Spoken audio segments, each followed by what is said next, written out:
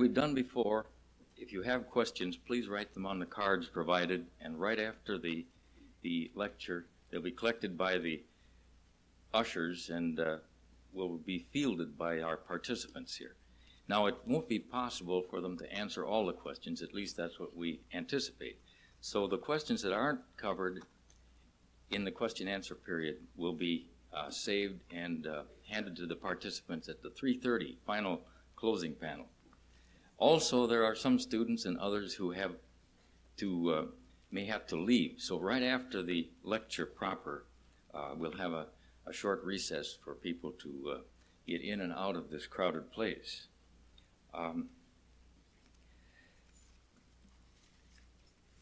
To do justice to Dr. Seaborg, in an introduction it'd have to be very long. Fortunately, he was an originator of the idea of this Nobel Conference, and he's been our most consistent participant over the years. So most everyone knows him. He's so well known, I think, that I can condense the introduction quite a bit. It would be rather difficult anyway to really do justice to a person who has either been the discoverer or the co-discoverer of 9 of the 13 transuranium elements. He's identified and characterized over 100 new isotopes. He's published over 200 papers. That's a job for anyone to read. And written 12 books. And he's served by appointment under 5 U.S. presidents as the foremost authority in nuclear energy. Since 1961, when President Kennedy appointed him chairman of the Atomic Energy Commission, he's been reappointed. He's been chancellor of the University of California in Berkeley. He was head of the University of Chicago Metallurgical Laboratories during the World War II. Am I embarrassing him? As part of the Manhattan Project. And those of you who are chemistry students, at one time or another, probably had an introduction to the chemical study program. Well, he was instrumental in initiating this program in 1959, and has been on their steering committee ever since. And by my count, which is quite inaccurate, I'm sure, he's serving right now on at least 8 advisory boards and more than a dozen U.S. and international learned societies. And these are just a few of his extraordinary accomplishments. To top this all off, he has a wife and 6 children. Anyway, Dr. Seaborg, we're very anxious to hear about how science and technology can best assist us in shaping the future.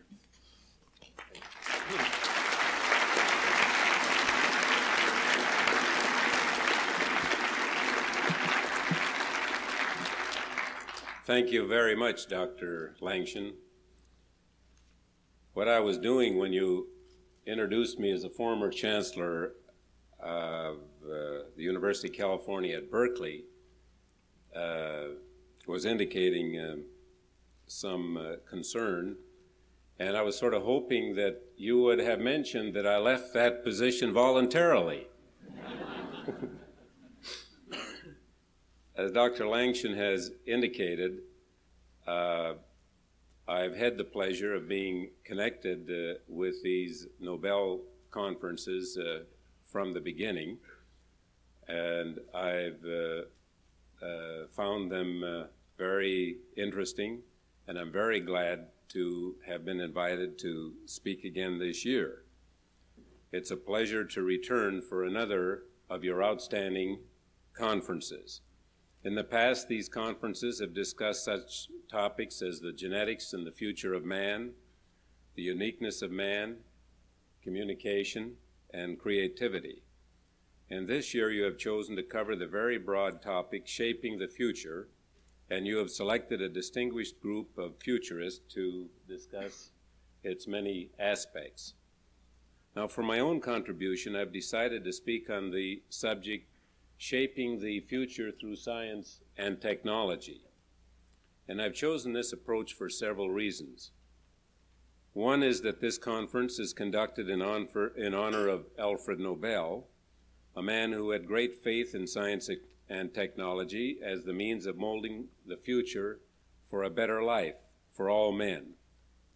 Now, Nobel had a particularly difficult time justifying and fostering this idea because similar to the situation that we face today with the Atomic Energy Commission, he personally was struggling to develop and then distribute for beneficial uses a form of power that was introduced destructively and bore the stigma of death.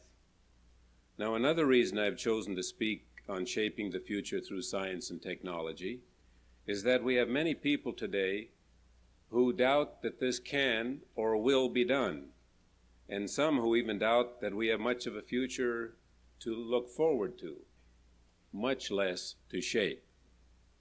Times have certainly changed since Winston Churchill said, if the human race wishes to have a prolonged and indefinite period of material prosperity, they have only got to behave in a peaceful and helpful way towards one another, and science will do for them all that they wish and more than they can dream. Now, today, Sir Winston's faith in science would be looked upon as incredibly naive. And there would be some who would even go further and claim that it is exactly this kind of thinking that got us where we are today. But I'd like to take issue with this. Just where are we today? What has been the role of science and technology in getting us there, and what will be its role in the future? We face some very negative opinions today about science and technology in particular, and about man in general, and about their relationships. Broadly speaking, we're told that man is a failure and that science and technology are responsible. This attitude is expressed in many ways by many groups and individuals. There are the bands of disenchanted youths who go off to reject modern society. There are those groups who, not having gone so far as rejecting all of society, reject all of science and technology on the grounds that some of it serves military, social, or political causes with which they do not agree. And yet many of these are the very same groups that clamor for the uplifting of the people of developing countries, admitting that science and technology must play a role in their advances.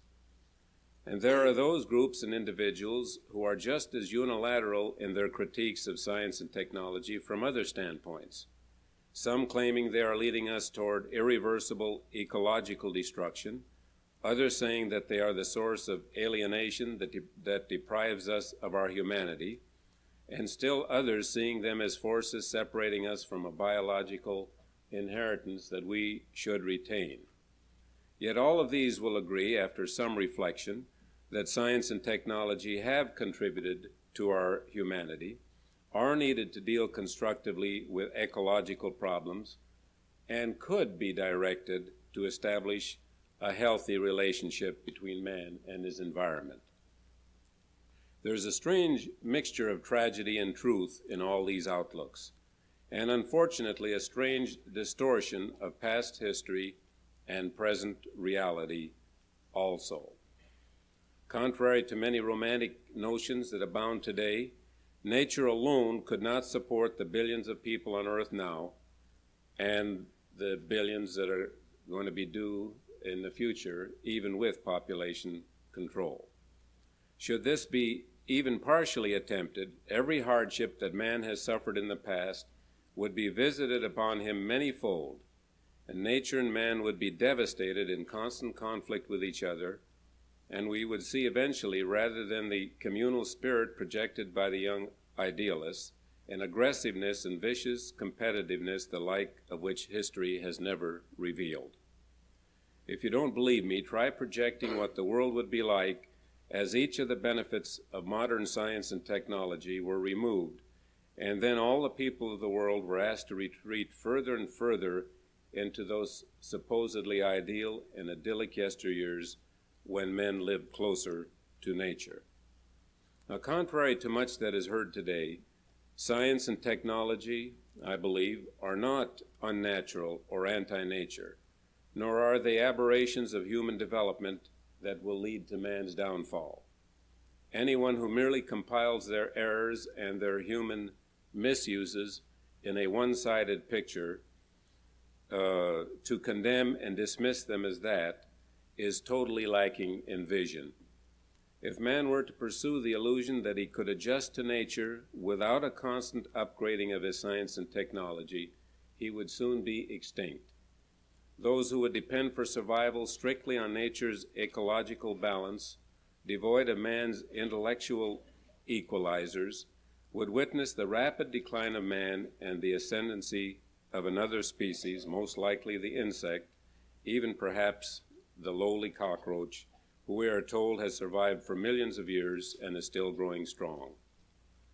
But in stating my case in defending science and technology from this broad standpoint, I decidedly do not want to give the impression that I believe science and technology, as used by human beings, are unmitigated good, that all the criticism of them today is invalid or undeserved, or that much good may not result from the values of our youth's counterculture on our science culture. Feedback from such a counterculture is absorbed, and the best of it will have a good and lasting effect on our society. It simply is not true that our scientific technological civilization is unresponsive to or destructive of our humanity. In total, it is a very human and humane enterprise that is guided by human drives and that tends to elevate, not debase, those drives. And let me dwell on another aspect of this point for a moment. If it seems we are being told from all sides today that man is a failure, it is, ironically enough, because we are being judged in terms of a whole new set of values in a world where almost everything seems possible, and now almost every want, every injustice, and every wrong seems unbearable. Alexis de Tocqueville anticipated this over a century ago when he said, "The evil which was suffered patiently as inevitable seems unendurable as soon as the idea of escaping from it crosses men's minds." This holds true with a vengeance today. And I do not say that we should not maintain that impatience as long as it drives us to act, and act constructively. In fact, Victor Hugo made a very cogent statement on the constructive use of this impatience when he said, "Good government consists of knowing how much of the future to introduce into the present." There is no doubt now that science and technology have made this as government increasingly difficult. But because we can make instant coffee does not mean that we can achieve instant population control. Neither can we throw our environment into a washing machine, nor can we, like a response to a cry for demand feeding, alter the relationship between our technological and economic systems overnight. And certainly achieving the single goal of placing a man on the moon, no matter how impressive a scientific and engineering achievement, is not to be compared with an ability to raise the quality of life for 200 million people. The important thing to remember is that the combination of this impatience, those values brought on by our new awareness of conditions as measured against potentials, and the knowledge and power that science and technology can provide, represents a force that could truly elevate man. Now, at this point, I must stress our new awareness of our environmental and human condition, because it is the basis of a whole new era of scientific and technological, social and political action ahead, and because it is actually quite remarkable.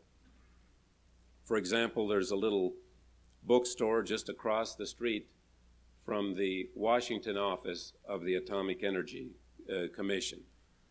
And in this store, they have compiled a reading list, which is growing, expanding all the time, in ecology and related subjects for their customers. And there are now 260 books, most of which were published within the last 2 or 3 years. And these are the books just stocked by this little store on ecology and the environment. And these are only books. The profusion of technical journals, newspaper and magazine articles, and television and radio programs related to these subjects now has reached the proportions of a torrent of information and a rightful expression of concern. Now let me make one further point on this new awareness. It seems to me that among other things, civilization progresses through our use of a combination of hindsight, insight, and foresight, with our advances depending largely on the extent to which we can emphasize the latter two. A review of all the popular material on environmental and social problems today shows that at the moment we are still heavy on hindsight, although there is much good insight coming through now. The result is that we are still spending too much time and effort in seeking out scapegoats for today's ills and making historical comparisons which are unproductive and invalid. In this same vein, we have many people who see the past and present through a strange pair of glasses, one that filters out our human advances as they approach the present and highlights only the glories of the past, giving the impression that the total condition of man is regressing. And in my view, nothing could be further from the truth, all our environmental problems notwithstanding. Now, I won't dwell on this subject today, but instead I urge anyone who doubts our accomplishments and our potentials to read a remarkable book, Optimism 1, The Emerging Radicalism by F.M. Esfandiari. He was born in Iran and lived in many parts of the world, worked for the United Nations, and now lives and teaches in this country. And he attacks the entire mythology generated by today's cynics. His ruthlessly realistic appraisal of days past and of how those in the underdeveloped areas of the world live, and they're still essentially living in the past, as compared with the conditions, care, and compassion of the modern world, is indeed impressive. He speaks of our relationship with nature, of social conditions of the old world, of identity, alienation, and violence, and he speaks as one who has lived in both past and present. If we want to shape the future, and particularly through science and technology, we must get out of the traps created by the despair of today's cynics or the frustration generated by unrealistic expectations. Neither condition allows us to develop the proper insight and move on to applying the necessary foresight which is so important today. How then shall we move ahead? What should we expect from science and technology?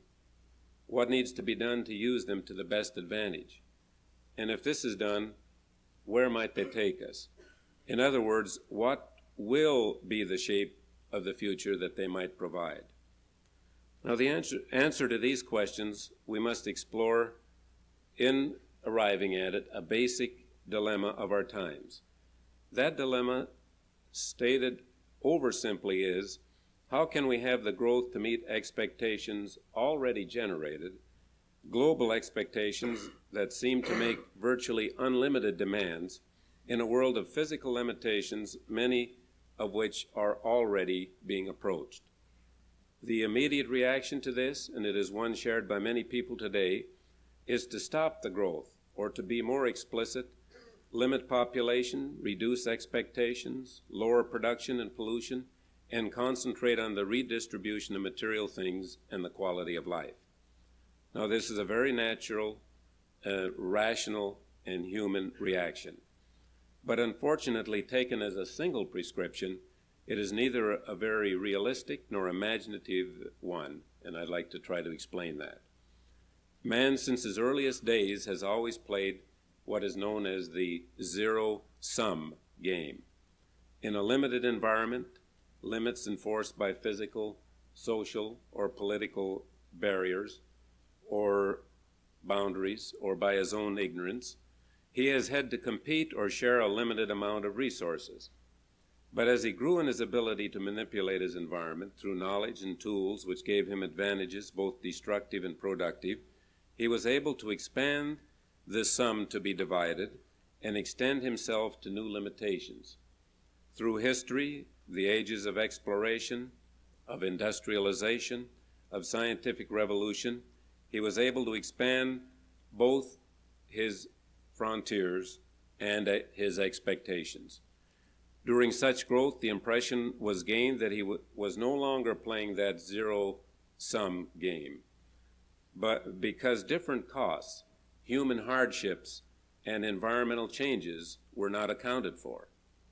But it should also be noted that each major expansion, each increase of the sum, was made possible by a major advance in knowledge, in technology, and in a new resolution of the human will to support it.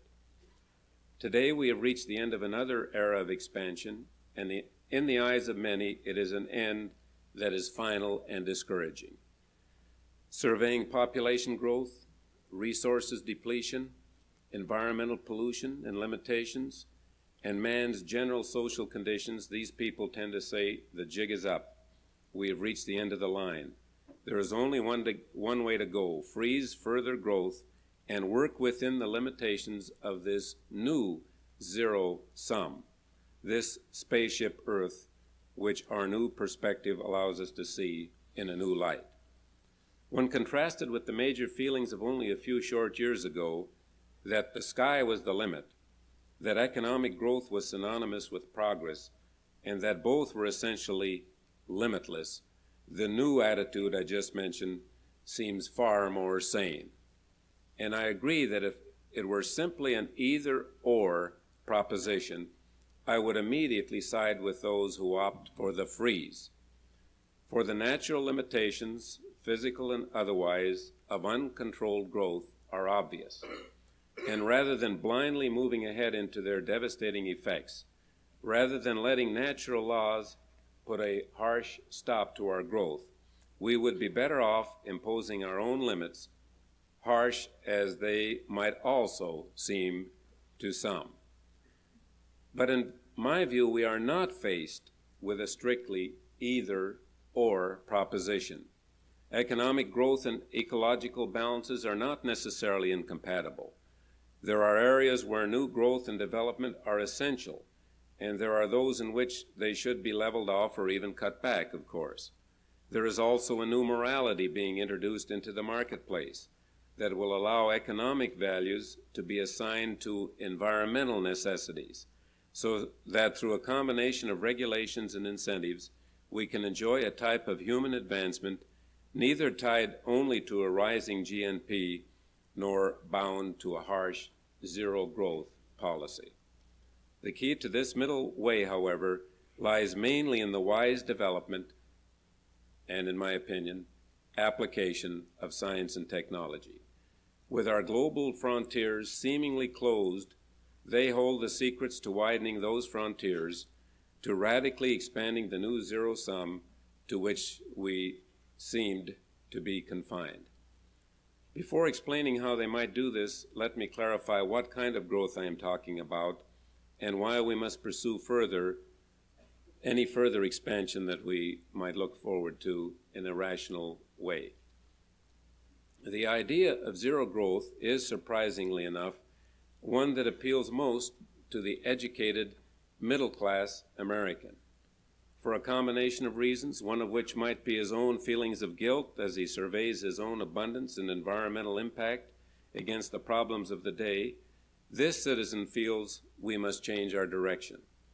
He is sincere in his concern and willing, but probably only to a point, to make sacrifices to right the wrongs that have been perpetrated in the acquisition of his affluent society. But what he does not realize is that for all its size and impact, if it were impossible to distribute today, if it should be possible rather, today to distribute our wealth evenly among the 4 billion people of the world, it would not go very far in meeting the needs and expectations that exist, and not to include those of the future already born. And simply to compare the income and environmental effects of the average American and the citizen of a developing nation and use that as a guide to future action makes little sense either. To the hungry and the poverty-stricken, ecology is irrelevant. Not having social security or much other security, they breed for survival to assure the perpetuation of their people and to have the necessary support should they survive to old age. So that while important programs of population control have been moderately successful, they struggle against a natural instinct that could be adjusted by greater development that can take place through advances of science and technology without further environmental degradation and within some kind of rational economic framework. The advance of the so-called Green Revolution, the creation and distribution of new high-yield crops as supported by the Rockefeller and Ford foundations and carried out by such men as our speaker at this conference, Nobel laureate Norman Borlaug, is an example of the kind of development I have in mind. Of course, the ability to lift a people above a marginal existence to a position where they have the strength and will to further advance must be supplemented by other means of development. Energy, education, improved transportation, and communication systems and appropriate industry must be brought in, but not in the way that they were introduced into today's advanced nations, for then they would repeat and compound many-fold the environmental and social problems those nations face. And here is where advances in science and technology and their application can make all the difference, can shape a new future rather than disastrously imitate the past. There is no need for today's developing nations to relive the trials of a 19th century type industrial revolution and arrive at many of the technologically induced dilemmas of the 20th century.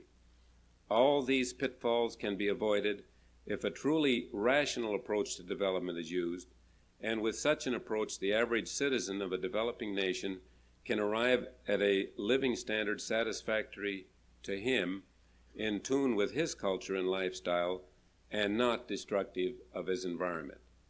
It does not have to follow, as some would have us believe, that because the middle-class American has 50 times the environmental impact of a peasant in India, that an Indian cannot achieve a life of material well-being and dignity without a comparable impact.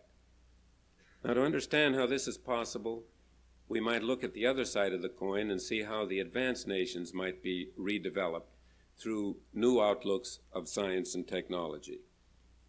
The reason why science and technology have paradoxically been both a success and a failure, why they have created the progress, expectations, and problems they have, is because they and their applications have been developed and adopted in a piecemeal fashion within a market economy. Until most recently in our scientific age, we did not have the benefit of ecological or systems thinking, nor with expanding physical frontiers did we appear to have the need or the desire for them. Specialization seemed to gain the most productive results. Everything invented or developed was used to the limits of its profitability, with its negative impact absorbed or written off, if noticed at all. And so we moved into what Simon Ramo has called the century of mismatch, with unplanned or ill-planned growth, institutions incapable of understanding or directing that growth, and leading to our current era when new limits, new interfaces, and all sorts of discontinuities have suddenly seemed to hit us just as we thought we had the good life really made. As I pointed out before, today we have a great awareness of this situation, and from this awareness, a new set of truths is emerging, and new guidelines for the course of society are being written. Now, one of these truths is that future development cannot come about through the direct exploitation of nature or man. It must be the result of using the capital of growing knowledge, of rethinking our values and revising our priorities, of learning to do more with less by increasing efficiency, by the maximum recycling of resources, by being more imaginative and less restricted by tradition in design, by learning to manage the greater complexity that is involved in the systems thinking and action we must employ today. The need for the systems approach, the ecological approach, is an important truth in itself. If we look around us, we see that almost all the problems of our age are problems at new interfaces or that take place because of a lack of integration between related forces, both mechanical and human. For example, we no longer have merely a highway system, a railway system, and an airway system. We have a total transportation system in which each of these components must flow together. If one ceases to function or becomes overloaded, the backup immediately affects or even cripples the others. If we look one step beyond this, we can see that if our energy system or any portion of it fails, our transportation system is imperiled, our communications are affected, our health is endangered by the failure of other services, and so on in a chain reaction. Similar critical relationships exist between the chain of resources, production, and waste, and at the man-machine interface, as the role of man continues to shift from production to services. In other words, modern civilization has an ecology of its own, and maintaining its balances as well as the smooth functioning of its parts is now absolutely essential. The human aspects of this ecology provide other examples of why discontinuities and mismatches must be adjusted. In a world witnessing an explosion of people and human activity, at the same time that an implosion of these through urbanization and other forced contacts has taken place, enormous potential for conflict is generated at all points where there are disparities. These disparities may be harsh physical and economic differences. They may be differences in education and opportunity. They may also be psychological and cultural differences. And today, on both a global and national scale, we are seeing violent reactions to these differences in the form of rising nationalism, intensified racial strife, and increased conflict over ideological differences. The resulting turmoil caused by these polarizations cannot be wished or talked away. It cannot be ameliorated by retreating to irrationality or mysticism. It cannot be reduced by rationalizing that science and technology are responsible for it and therefore should not be allowed to interfere further, or the opposite, that they alone should be responsible for correcting a situation they produced. The solutions I see in resolving all these related problems of our age lie in recognizing fully both the organic nature of human civilization today and its inherent relationship with the natural environment that supports it. They lie in recognizing that science and technology, the major forces behind the growth and intensification of these relationships, must be used to gain the knowledge we need to fill the important gaps in our physical and social intelligence and to adjust our discontinuities and coordinate our mismatched relationships. They lie in building the social institutions and perhaps restructuring some of our existing ones to direct science and technology wisely, just as those institutions must extract intelligence and a certain wisdom from science and technology. Actually, we are struggling with these solutions today, or at least we're beginning to. They seem so complex, so overwhelming at times, that we wonder if we are not losing that race between education and catastrophe that we hear so much about. But I think we have at hand and are developing certain tools to help us win it. And some of these have arrived on the scene, historically speaking, virtually in the nick of time. Now, I've often spoken of nuclear energy in this context because I believe that if we pursue its development carefully and apply it wisely, it will provide a reasonably controlled population of reasonable demands with a virtually inexhaustible supply of power, and at a time when we can anticipate the depletion of other sources of power. I emphasized the reasonable population size and its reasonable demands because there are those who, upon hearing of inexhaustible energy, blanch at the idea that it will only be used to support catastrophic growth. But if after all that we are learning these days, we still believe that any technology will be used to its ridiculous extremes or to support other obviously dangerous excesses simply because it is there or is temporarily profitable, then we face the greatest danger of all. literally that of lacking the collective intelligence or will to adapt to our own evolution. I refuse to believe that we are suicidal. I do not think that we will go that route. Nuclear energy used wisely will free man from eons from what Kenneth Boulding calls the entropy trap. Abundant energy will allow us to save nature, not destroy it, by making a recycled civilization possible. In such a civilization, only energy will be depleted, and natural resources, as we advance further in our knowledge of chemistry and physics, will become the building blocks of a world in which there can be endless variety without destruction. In such a civilization, we can expand the zero sum so that all men can enjoy freedom from want, learn the true meaning of security, and live in dignity with their fellow man. Here are the real challenges to help us build a world that can retain its natural beauty and be an endless source of human creativity. Now, there's another technology that is much maligned, but which I actually believe is coming to the rescue of mankind, and in fact, that may make mankind possible, and that is the computer. As the British cybernetics expert, Professor Stafford Beer, has pointed out, society has become a complex organism, and it needs a nervous system. We are now a global civilization that depends for its survival on a growing influx of data, which must be processed into information and stored and distributed and eventually upgraded to knowledge and wisdom.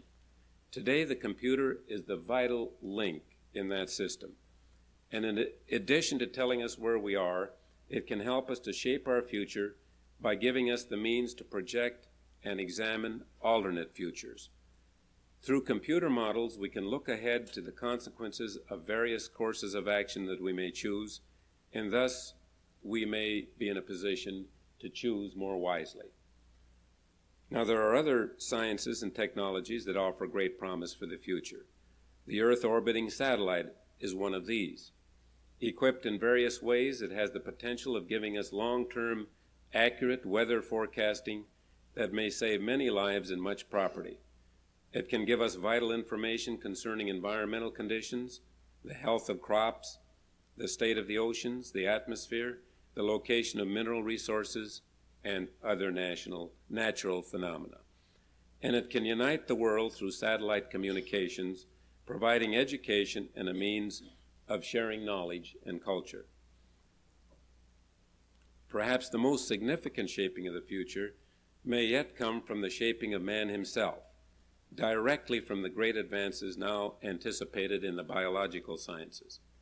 And here again, and perhaps most forcefully, we are faced with the moral challenge that science and technology create. When life itself can be directly controlled, molded, and synthesized from basic chemicals, who will determine the nature, the direction, and the ends of that life? Are we preparing ourselves for such godlike responsibility? In terms of cosmic time, we are approaching it almost at the speed of light. We must think and plan and work and build our social institutions to manage this and other great responsibilities that our evolution is thrusting upon us, and we must do it now.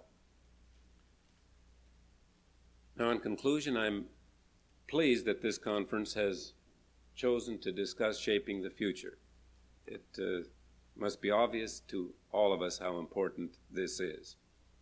It expresses, in spite of all the despair around us today, an affirmation in that future, a belief that we have a future, and that if we will it, we can be masters of that future, not its victims. Today, I have expressed the belief that science and technology are essential to the shaping of that future. I hope we will turn to them with a growing care and dedication and use them with increasing wisdom. And if we do, perhaps Sir Winston will not have been wrong, and they will provide the human race with all that they wish and more than they can dream. Thank you very much.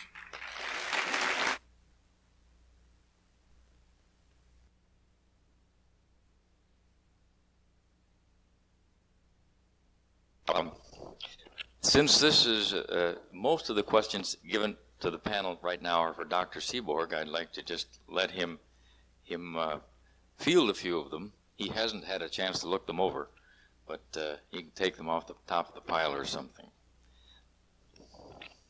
Shall I? Well, I haven't, as you say, had a chance to look them over. I'll take them, I guess, in order then. I hope that I'll get some help from my fellow panelists, because there's a wide range of questions here. The first one is, what are the new developments for controlling plasma for an energy source?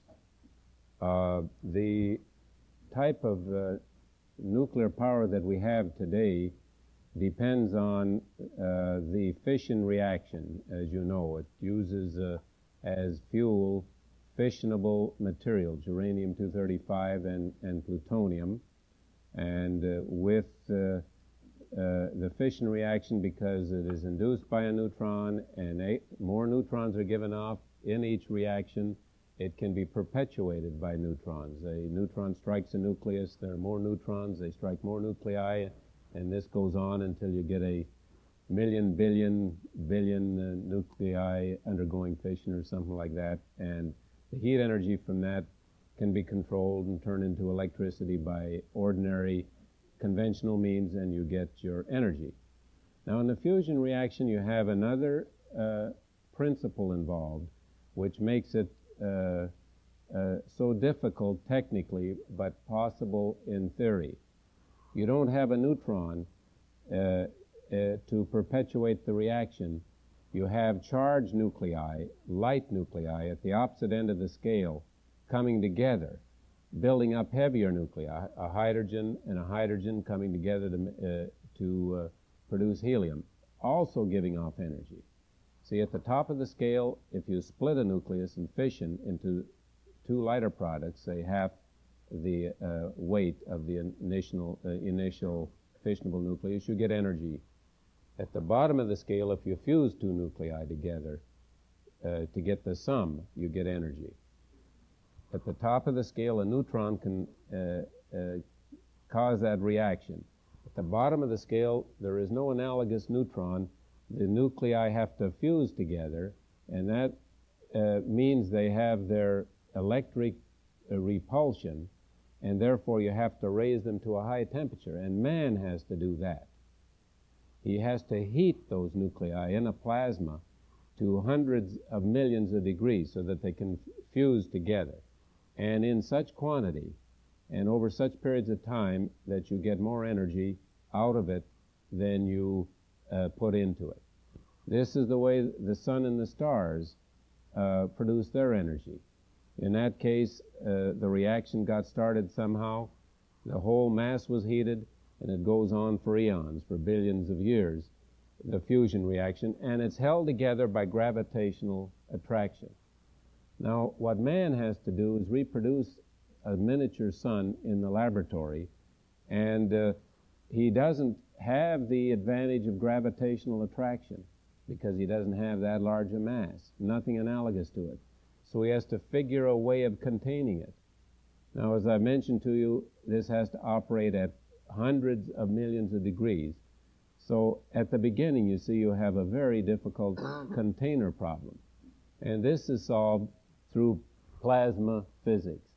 The material is heated to high temperatures.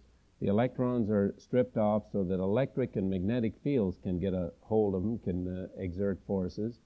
And attempts are made to devise a machine where this plasma stays away from the walls of the machine, confined by magnetic fields.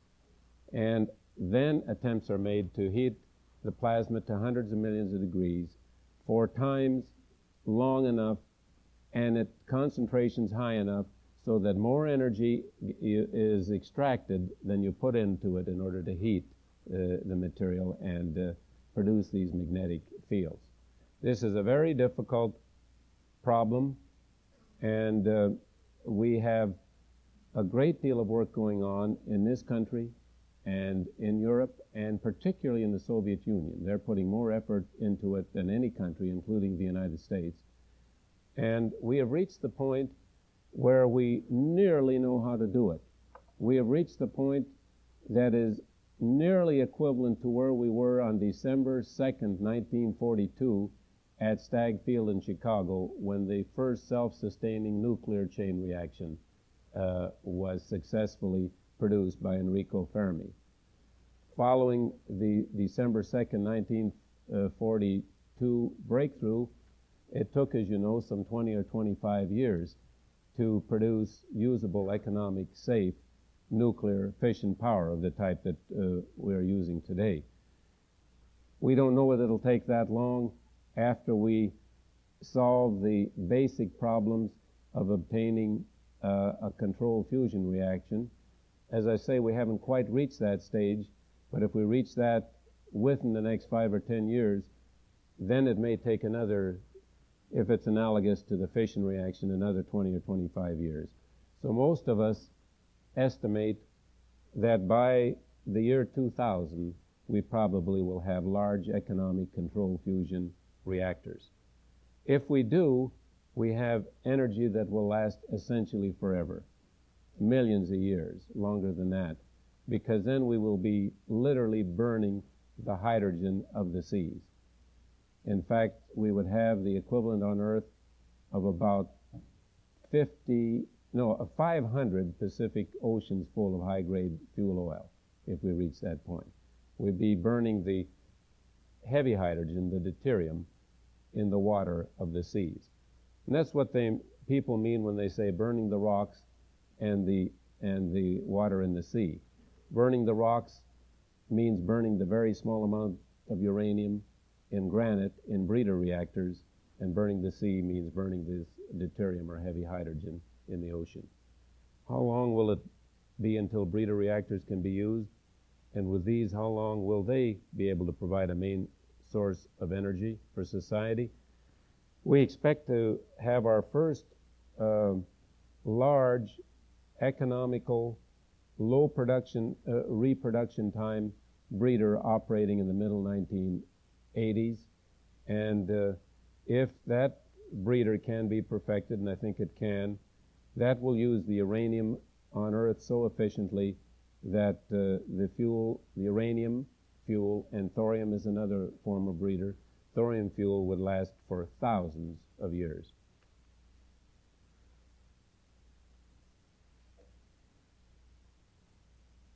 With all the books and movies on computers, for example, 2001, A Space Odyssey, and 1984, do you think this has influenced the American people for or against computers already? Well, I've talked a long time on the first one. Who wants to try this one, Mr. Wiener or Mr. McHale? Either way. Go ahead. I think with any kind of machine, you're talking about computers, it's a question of, do you want to control it? If you want to control it, you have to understand it. You know, that's one of the first kind of basic principles. And I think a lot of the fear and pessimism about the possibility of a computer-controlled society simply occurs from lack of understanding of some of the basic principles of computers. And generally speaking, they operate on what is put into the machine. People who control the machines are the programmers. Certainly, you could have a situation where if the programmers themselves became under control of some elite, then you could control large segments of society in terms of the kinds of massive records that are compiled on individuals in large data banks. But it still remains, within individual and collective control, human control. I don't think there's any kind of nonsense here about machines taking over. Does anyone disagree with that? I do disagree with that, yes. Good. I put it deliberately that way. Yeah. Well, all these things, fire, dynamite, fission, fusion, computers, are all good servants and can, certainly are bad masters, and can get out of hand in spite of the efforts of many of the people involved. And it isn't, I wouldn't be so confident that computers don't have some dangerous consequences, in spite of the fact that it is true that you don't get more out of them than you put in them in one sense. But in another sense you do, because you change the way you do things as a result of making computers part of the system with which you do things. I spoke about this last night in the small group. You change the meaning of membership in the community because you change the way in which information about individuals is kept in that community. And that doesn't take any more out of it than you put into it, but it makes a big difference. And things are not as they were before, after the computers are there. You also build more and more complex and highly integrated systems which are vulnerable to accidental breakdown or even to sabotage, other kinds of destruction with immense social consequences. As the society is more highly integrated, as it depends more and more on these complex systems, we have things like the Eastern Power Grid failure.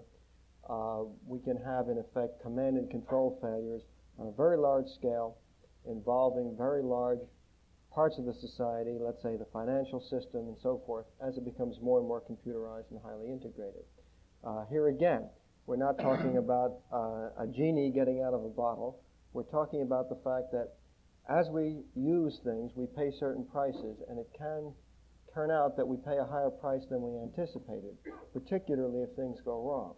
And the moral of these considerations is not that we shouldn't use computers, far from it. Computers are extraordinarily valuable. They have already freed people from a good deal of routine hack work of various kinds. They'll do a great deal for us, but it would be a great mistake to relax our vigilance about the potential social consequences of dependency on these things on the grounds that they can't do any more than we've asked them to do, or we can always pull the plug, or some such notion. After you're dependent on them, you can't pull the plug, not without paying a very heavy price. And it's that situation that one ought to be concerned about. All right, next question. Don't you think that since we have achieved so much materially that we should spread it to other nations? Don't you think that since we have achieved so much materially that we should spread it to other nations instead of consuming it all ourselves? Otherwise, what is the purpose of achieving prosperity? Dr. Borlaug, do you want to try that one? Well, if we look at this from the context of food, from the short time standpoint in times of emergency, certainly I think that the wealthy nations of the world must continue to assist the developing nations of the world. But the long-time solution is not that. There must be development within those emerging countries, and we must help them develop. Well, I think we have a moral obligation for the time being through various types of aid, and perhaps much of it channeled through international organizations, but also by bilateral assistance programs to help these weak economies to evolve. And this applies not only to food, but to all of the other aspects of development, industrial, educational, all different aspects. And again, it comes back to looking for an easy way out. And it isn't easy. It's complex. And we have to deal with many different aspects of development, food being only one of immediate importance. Beyond that, there are many others. And if you tried to continue indefinitely to supply the food, which for some time to come might be possible if you turned up the production capacity of the USA, Canada, Australia, Argentina, and USSR, and if these peoples decided that they wanted to spread what was not needed there into the hungry nations of the world, it still wouldn't solve this problem of poverty in these nations. The countries themselves couldn't buy it on an international market basis, and neither could the governments buy it even at something much below and distribute it to their people. They too, the governments and the people, are poor. And poverty is the basis of all of this basic trouble.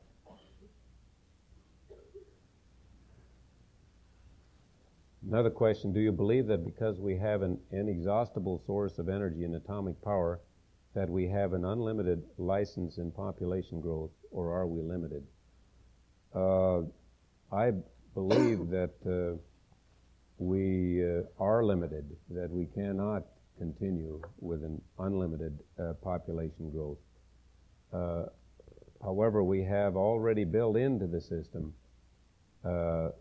a rather substantial population growth between now and the year 2000, say, and there are those who worry about whether we can even handle that from the standpoint of energy and resources.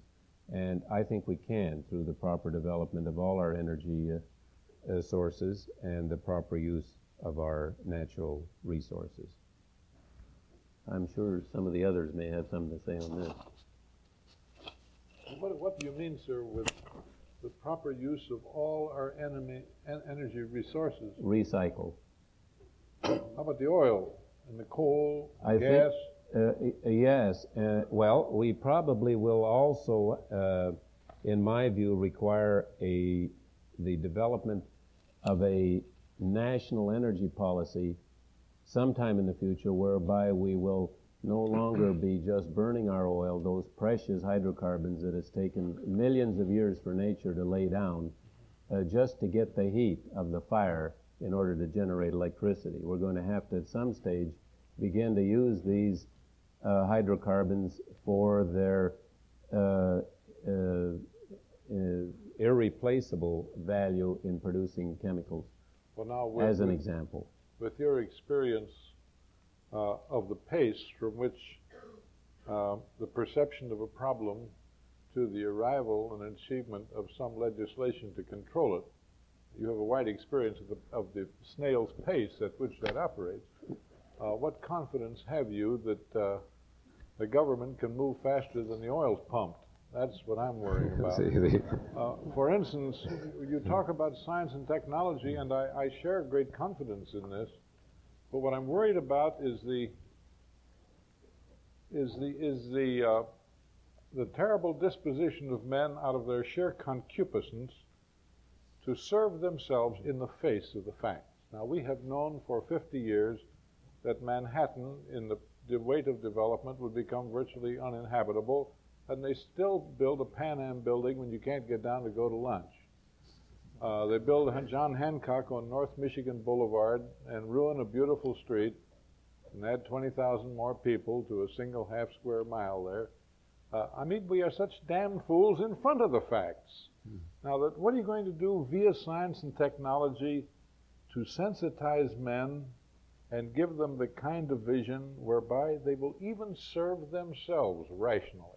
Well, of course, you can't solve the problem that you've identified with respect to the burgeoning of buildings in New York through science. Well, we did identify it long ago. Yes, but you can't solve that through science and technology per se. People have... That's my point. have to...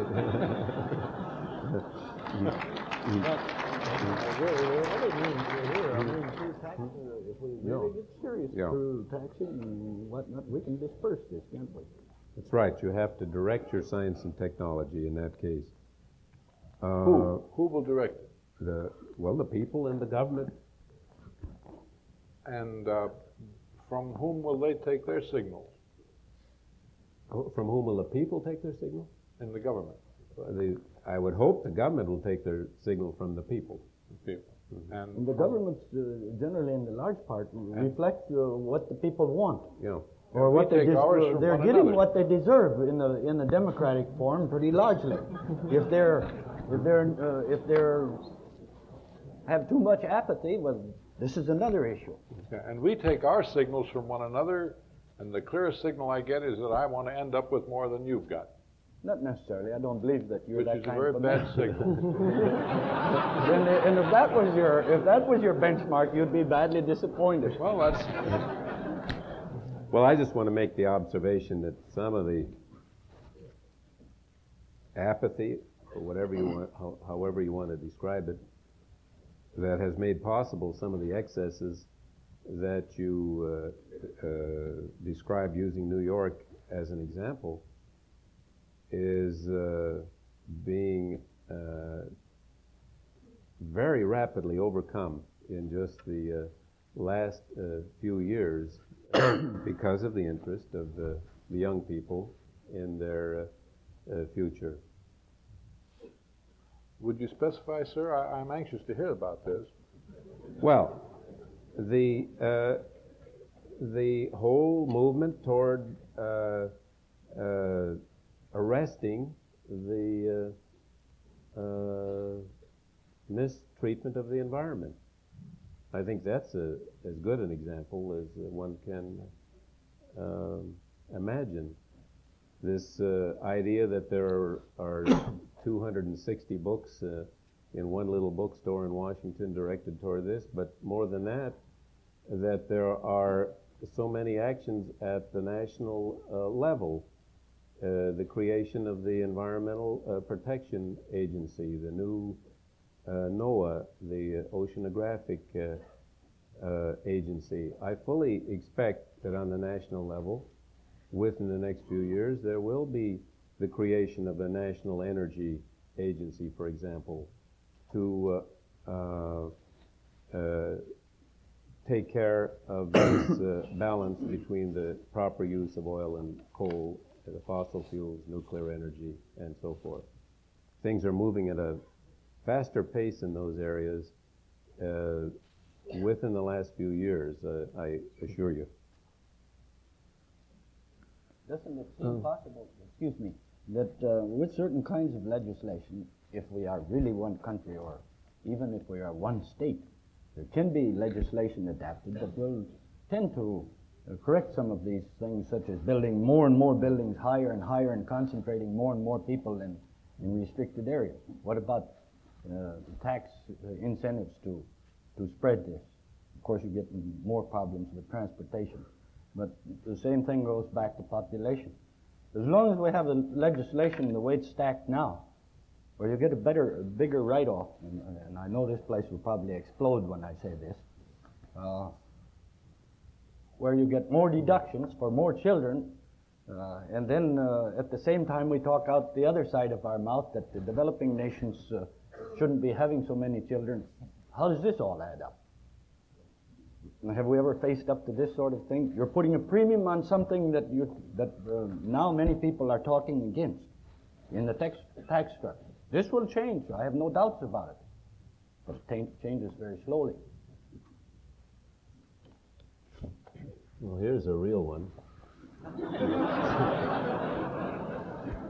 Not that the others haven't been real. But I'm anxious to see what my fellow panelists have to say about this. In light of the fact that there is so much to do on Earth, should we continue to explore space? Anyone want to try that?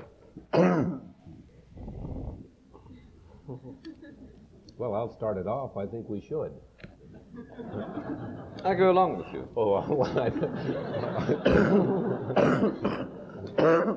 And we got onto that point this morning, that in terms of managing the Earth, really, the spin-off from space exploration has, on the one hand, been Earth resources satellites, to enable us to control the kinds of problems we're talking about. If you want to make large-scale ecological surveys, which are not possible at the scale and magnitude and speed with which you want to make them on the ground, you seemingly with spontaneity invent the kind of tool that does it outside of the Earth's atmosphere. It can photograph the changes in vegetation. Eventually, probably with linkage to the ground, so you can control the flow of water to crops, the flow of insecticides, this sort of thing. I think that's probably the most important kind of spin-off. Tony will now disagree with me. Yes. We got that fixed out. Yeah, I don't think that's a valid argument for the space program at all.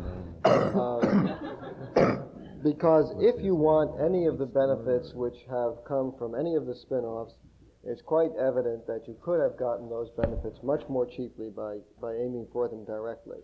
So the only way you can do this accounting is to consider a spin-off as a way of reducing the costs of the enterprise. It's not the payoff, because it's much less in any case than the total cost.